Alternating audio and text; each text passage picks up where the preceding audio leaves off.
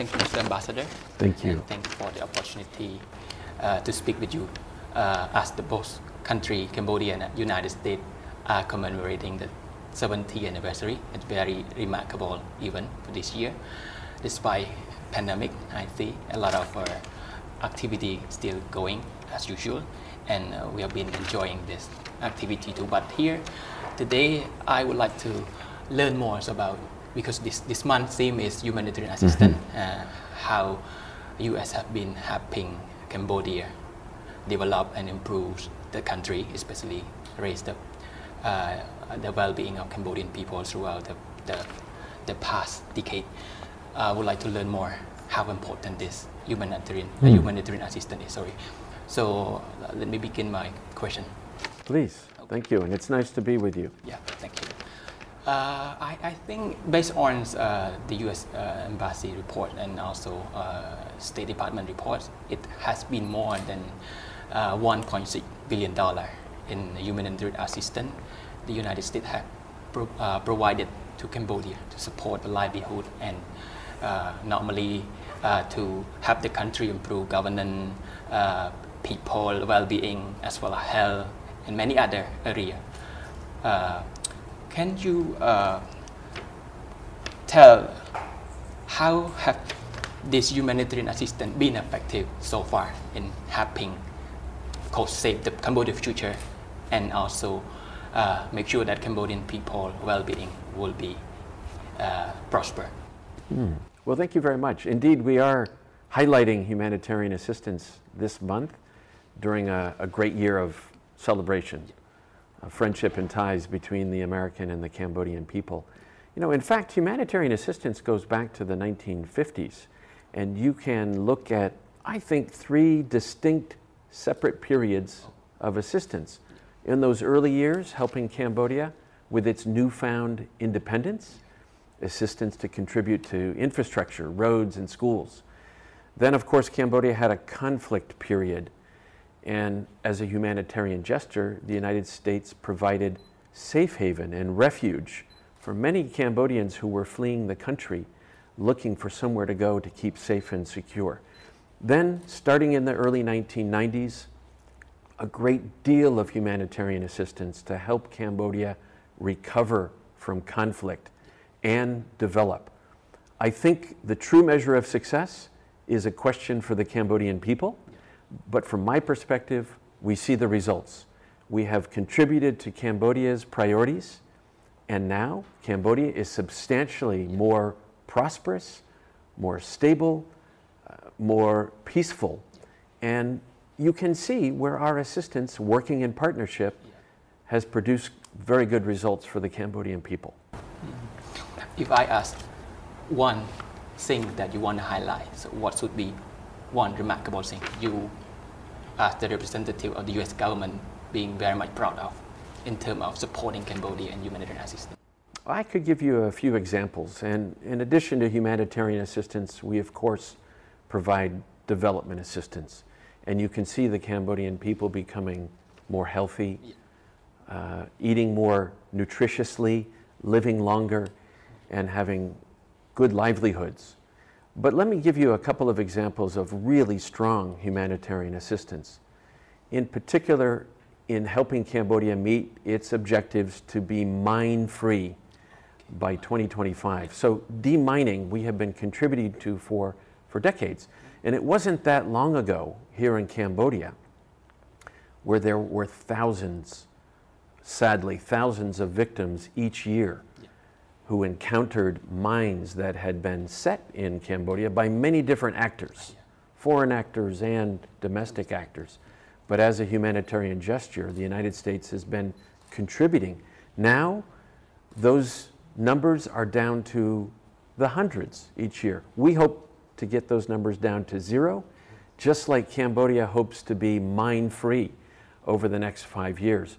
This is truly an important success, keeping Cambodian people safe, healthy, and secure, but also ensuring that land is available for productive means, agriculture and tourism.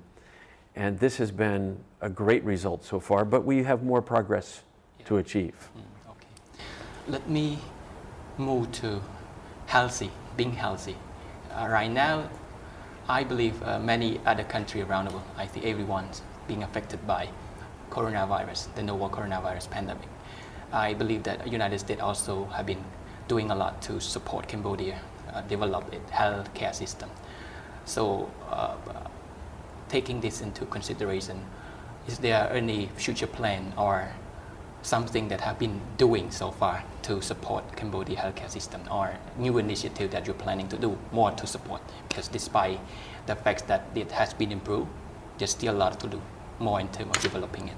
Is there any initiative you want to inform us? Maybe it's a future planning or something. I think you're absolutely right. This pandemic is a global pandemic and is causing unprecedented impact on the world, both on health and economic well-being. I like to say that we are all in this together and have to work and help each other. If there's any good news in Cambodia, it's that our health assistance has been long-standing over many decades, helping to build a public health infrastructure here. And I'm very proud of our U.S. government health agencies, medical agencies, that have already been working here, particularly on infectious diseases. So we have our Centers for Disease Control, CDC. We also have other agencies that are working here, like the National Institutes for Health, the U.S. Navy, the U.S. Agency for International Development, USAID, and the State Department, all helping to fight infectious disease through really strong surveillance programs. And Cambodia's made a lot of progress. When you look at diseases like malaria and HIV, this is a model country in reducing and keeping, reducing infections and keeping the public safe and healthy. This was enormously helpful when the pandemic arrived here in Cambodia. And we've been working hand in hand with public health authorities here on efforts including surveillance, contact tracing, and even testing. And this has made a big difference. Thus far, Cambodia has been doing fairly well in keeping the pandemic from broad impact on public health here. There have been less than 300 cases and very low incidence of communal transmission. That's really important. Nonetheless, we're not out of the woods yet. We have to work very hard to keep everyone safe, but we also have to work to protect the economy, which is suffering a fairly significant blow here, just like in the United States. So thus far, we have contributed $11 million specifically to the response to COVID with our existing health programs and also to begin the economic recovery. Going forward, these efforts will continue to be very important: surveillance, contact tracing, testing, but also the United States is contributing enormous quantity of money to trying to develop a vaccine. I'm confident that will succeed, but when we find a vaccine, there will be global challenges with distribution and ensuring all of us can get vaccinated. I anticipate that we will be working very hard at that stage here in Cambodia, as we are elsewhere in the world and in the United States, to ensure proper distribution and vaccination programs. I'm also confident when you look at the success we've had in the past on other infectious diseases, smallpox, Japanese encephalitis, you know, pick your disease. We can do this. And I know working hand in hand here in Cambodia, we'll make progress on that as well. You raised vaccination that everyone start to talk right now. We've been discussing. Distribution is going to be very challenging for almost everyone, not only those countries who have found it, but those who will be receiving it after that. I think my very important question is Cambodia going to be prioritized for that kind of global good for United States in particular? I mean, if United States is going to successfully develop the vaccine, is Cambodia going to be prioritized? You know, I'm not an expert on vaccinations and development and distribution. I will leave it to the experts, except to say that our message about being in this together holds true now and in the future. The platform we have here for strong public health partnerships is really tremendous. And it's been very exciting for me to see our professionals working side by side with their Cambodian counterparts. And as I say, it's had a very positive impact in Cambodia. This country's population is substantially more healthy these days. And it's not just the public health partnerships. We have programs here for food security and maternal child health and nutrition, and even in agriculture. This is a big agriculture country. Many people get their livelihoods from agriculture. So increasing yields and efficiencies, access to markets, the introduction of technology, education in agriculture. This is helping the population stay healthy and get even healthier. As a result, people are living longer, people are stronger, and that's a very good thing for the Cambodian population. If we look into the future, United States have been investing a lot in Cambodia's future. You cannot deny it. And I just want to know, in terms of preparing Cambodia's future, for example, like we talk about being healthy, we talk about education, we talk about developing healthcare system, agriculture, which is one of the most important sector in Cambodia economy. But what about some sort of green future which involve renewable energy, dealing with climate change, which is the most threatening or the most important issue that the world have been focusing. So have been the humanitarian assistance focus on that certain issue? I think that's a very good point, looking to the future. And you cite the environment. We all have to give adequate, important attention to the environment. Here in Cambodia, we have some existing programs. And what I like to describe as the good news is that Cambodia has more protected territory, protected natural resources than many countries in the world. The challenge is to keep it protected and to work hand in hand with communities who need to develop with a population that's growing.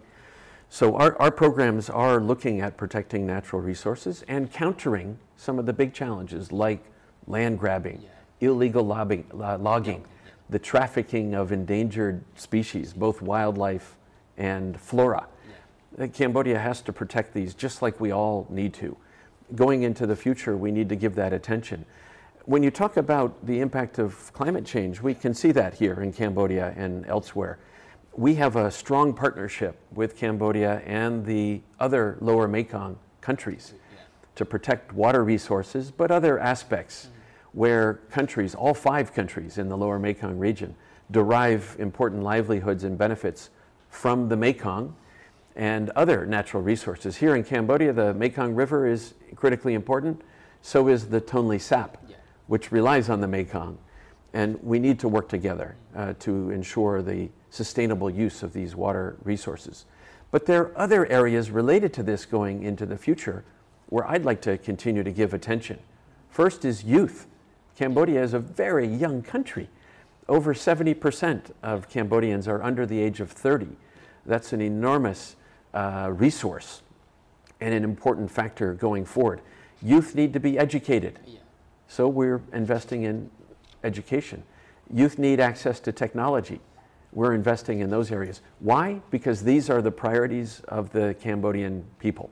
Also, I don't want to overlook another humanitarian assistance area where we focus, helping Cambodia prepare and react to natural disasters. Natural disasters are a reality. Indeed, they're increasing. When you look at cyclones and tornadoes and fires and drought and what have you, we all have to be prepared. So we have a program through our USAID efforts here to look at disasters, look at the indicators, know when they're coming, where they're most impacted, and how we can all quickly respond. Also, other areas too, law enforcement cooperation, because we're tackling crime and international crime. But all of these areas are important to the Cambodian people. Let me just end on that note. People, strong people-to-people ties. We continue to invest in this because that's the foundation for our relationship. And that's where the greatest bang for the buck lies, if you will, because when people get to know each other through business, through tourism, through education, we have greater understanding and we can enhance and strengthen our cooperation. So it's critically important. You might know in the United States, there are over 300,000 people who identify as being Cambodian American. That's a great resource for us because they have ties to their communities. They can contribute to the relationship through business, tourism, and other aspects that bind people together. So we're very proud of their contributions in the United States, but also to the relationship. That is very important to talk about people to people tie under the theme of humanitarian assistance. Have you been very much satisfied with the current situation? I mean, of the current state, people to people connectivity between the two countries, or you believe that there are a lot of things to do more to develop that connectivity? Well, I'm very pleased with the foundation and the success of many of our programs here, including the Peace Corps that brings volunteers here to work in education. We have Fulbright scholars who come here and Cambodian scholars who go to the United States, and other programs like that, leadership programs to identify young and upcoming Cambodians who can contribute to the country. These are terrific. I'd like to do more. We have about 600 Cambodians who study in the United States. Why not 6,000? And so I'd like to provide more information on those kind of opportunities, because young Cambodians get good skills in the United States and bring them back to Cambodia and build stronger people-to-people ties. So we can do more. There are other areas I think we can do more, and we always like to say there's room for improvement in the relationship and how we work together. We have substantial programs helping Cambodia's democracy and governance and rule of law. We have some concerns in those areas too. There are Cambodians who have concerns. We'd like to continue to contribute to see those areas achieve the same kind of progress, because a strongly democratic Cambodia that respects international human rights standards is a stronger community member of the global community, and it's a sure ticket to greater prosperity. And so those areas, we have many partners here that we work with, and I think we'll continue to do so. That is important. You mentioned a lot about how important it is to have Cambodia, but I would like to learn more how U.S. have been benefiting from this. Of course, Cambodia already have benefited from U.S. support, but United States, on the other hand, what has it been benefiting from humanitarian assistance to Cambodia in terms of bilateral relations and beyond? I think it's a great question, and I'm always keen to answer very honestly and frankly. All of these programs that help Cambodia develop and become more prosperous, more peaceful, more stable, more democratic, the United States benefits. A more prosperous Cambodia will include a population that wants to buy more American products. And the American brand here is well known and well respected. We can increase our trade. Right now, the United States buys a lot from Cambodia. We'd like to see also Cambodians buying more from the United States, and my economy and American workers would benefit. As Cambodia becomes more healthy and combats infectious disease, that's awfully important, because disease doesn't respect boundaries and borders. And a healthy Cambodia means a more healthy world. And as Cambodia becomes more integrated with the region, that's good for the United States, because Cambodia can be a voice to address regional challenges like crime, like trafficking, like proliferation. So it's very good for the United States. All of that is in the macro sense. Let me also give you an example in the micro sense. Cambodia has been very helpful for an important humanitarian goal of the United States, and that is to account for missing Americans from the conflict period. And Cambodia has been a model of cooperation, and as a result, we've accounted for many Americans that are missing, returned their remains to the United States. That's so important, especially for American families. We still have over 40 Americans who are missing from that period, the 1960s and 1970s. We continue to get really important cooperation from Cambodia, Cambodian authorities, local communities, to identify where they might be missing, undertake archaeological digs, and try and tell the entire story. And that's so critically important for Americans and American families.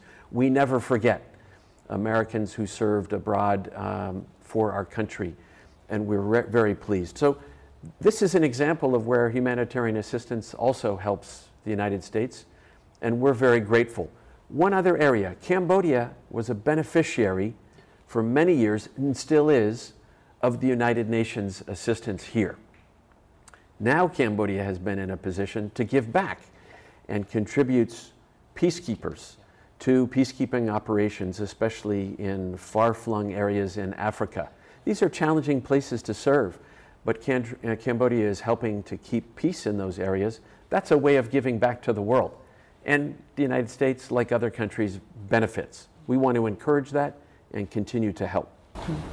We have been focusing on the success and the importance of the humanitarian assistance itself. But is there any challenges that the United States also have faced when it comes to providing humanitarian assistance to Cambodia? Well, we always look in providing our assistance for broad cooperation, support from authorities, access to areas and communities. And I think all of those things have been trending in the right direction. They can become better when we have greater understanding and greater cooperation between our countries. You've cited our 70th anniversary, and already we've highlighted terrific cooperation in agriculture, women and gender issues, youth, technology, education, public health, people-to-people ties. This month, humanitarian assistance, and more to come. We are going to focus on trade and investment. We're going to focus on our cooperation in ASEAN and the region. At the end of the year, we'll also focus on our cooperation with democracy and human rights.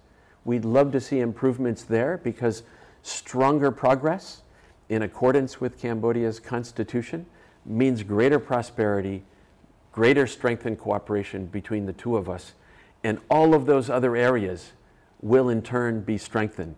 So we can do more together, but I'm very encouraged by so many positive trends. I'm especially encouraged by the Cambodian people.